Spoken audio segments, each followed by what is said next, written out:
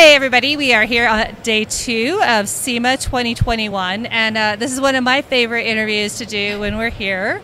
We are at the McLeod booth, although there are many other things within McLeod. I'm going to let Krista talk about this, but more importantly, we are here with Krista Baldwin. Krista wears lots and lots of hats these days, and not only a top fuel racer, which we will get to later, but you are also head of marketing, right? You are. Yes. It's bigger than that now, though. It's a lot bigger. I mean, it's funny because you've been with me as I know. So then I was like, oh no, I'm going to get the wrong title. Yeah. So, yeah, it's super exciting. We're here at SEMA. We are representing 3 different companies: McLeod Racing FTI Performance, Silver Sport Transmissions, which is our newest acquired company. Not that long ago. No, just a couple months ago. Yeah, exactly. A couple months ago. And so that's all under the Warren Automotive Group, which is Paul Lee, Nitro Funny Car Racer. Awesome boss. I mean, I can't get over that I work for Paul Lee. It's pretty fun. So, but yeah, the biggest thing is Silver Sport Transmissions. Yeah. Some cool things about them is they are elite Tremec distributors. Okay. So all those Tremec transmission projects that you need out there, we have them, and we have installation kits. So you can literally come one-stop shop, and you can get everything for your drivetrain, including a McLeod clutch. Wow, how does that work? How do those things fit together? It's like magic. It's like magic. I have to assume that was part of the interest in the acquisition, right? That these things merge seamlessly. Yes, and that's just, you know, Paul has this 5-year plan, and just seeing it all come to fruition is just a really fun journey that we've been on. And I'm not going to lie, there's probably going to be another announcement before the end of the year. Oh, so, I'm very excited. Yep, I get to redo all our shirts again. I love it. I mean, let's not forget that not that long ago, like, Paul had to retire from drag racing, is drag racing again. I'm sure had to turn some of that attention into, like, was already running, you know, yes, absolutely, company, and now is doing all this and drag racing. Yes, and which is crazy. It's been a lot of fun because I'm also the team manager for Paul's Nitro Funny Car, and just to see the journey with him on the racing side, you know, how we've progressed, and you know, I got to see firsthand what it means to own a full-fledged Nitro Funny Car team and go through all the billing and the DOT and the paperwork and the logistics and all that good stuff that no one wants to do on a race team. I get to do it, but just, you know, it's another feather in my cap that I can check off the list. Absolutely. Well, we look forward to whatever the announcement is going to be. Hopefully, do you think it's going to be at PRI, or do you think it's going to be after? You don't know. It's going to be up to Paul. We won't hold you to it. It's going to be up to Paul. We definitely won't hold you into that, but we'll be looking forward to it. It's really exciting to see all of these options, and again, all of the stuff that goes so perfectly with that original company, with the McLeod stuff. So yes, and you know, then we go into the FTI side, which is torque converters, automatic transmissions, turbo 400s, power glides, transfer cases for you crazy off-road people. But man, it's cool. Honestly, I don't go to work every day. I have fun with everything I do. So that's the cool part, and we have great products to back it up. Exactly. So that's even better. Exactly. Like, it's one of those things where you never mind talking about them because they're really good products. They're tested, they're true, they're used in, you know.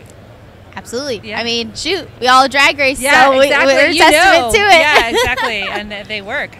I do want to pivot just for a minute because I really do want to talk about your race career. Again, have followed you over the last several years, gone to Top Alcohol, now Top Fuel. How's it been? Oh my gosh! So this was my first year in a Top Fuel dragster. Insane! It's so crazy driving a Top Fuel car. I mean, 11,000 horsepower, 3 seconds, 330 miles an hour. You literally can't make this stuff up. And it's, people always ask me, like, what does it feel like in the car? And I'm like, I literally can't describe it. Right. I can't, because it's just so amazing, the technology and the performance that you have to be absolutely perfect every single run for 4 seconds with no mistakes to make a flawless run. So it's a lot, but man, that adrenaline and that high you get off of it, it's so cool, and it's everything I ever thought it would be and more. That's the best. And especially to do with my family and do with my best friends, be on the road with them. That's the coolest part, and we have so much fun. And that's what life is all about, is having fun. I mean, life is for the living, and you have to live it. Absolutely. When you transitioned, what do you think was the hardest thing to figure out between those two classes? Like, the hardest thing is just the amount of horsepower that these cars put out, every little correction you do during the down track, it's amplified from the alcohol car, just because we're just making that much more horsepower and it's that much faster. The biggest thrill of it, I think, is about half track when the clutch and the motor come 1-to-1. It's literally launching again. I mean, we have 4 to 5 G's on the starting line. In the middle of the track, you add another 1 to 2 G's, and then at the end of the track, when you pull the parachutes, it's -7 G's, and all of that's happening within 4 seconds. That is amazing. I can't even imagine. It's literally the ride of your life, and I'm just so grateful that this is me, this is my life, and I get to live it like this.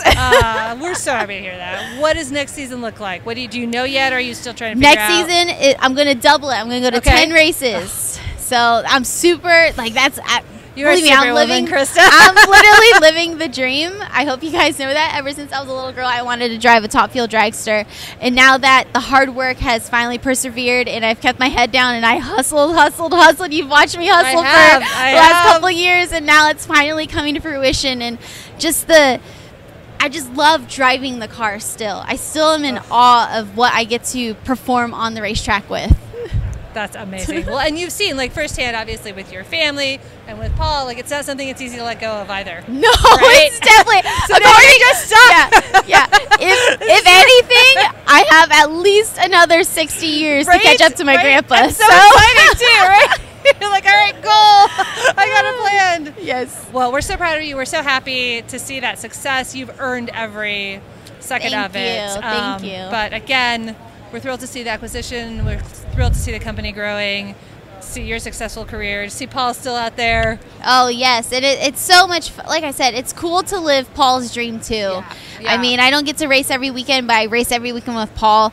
And it's cool to see him go out there and run a 392 this last weekend in Vegas. I mean, it's so cool. It's so much fun. It's cool being that side of the race team as well, not just the driver, but also the supporter. Exactly. So. You really do get to wear all the hats. Well, again, congratulations. We will be following everybody.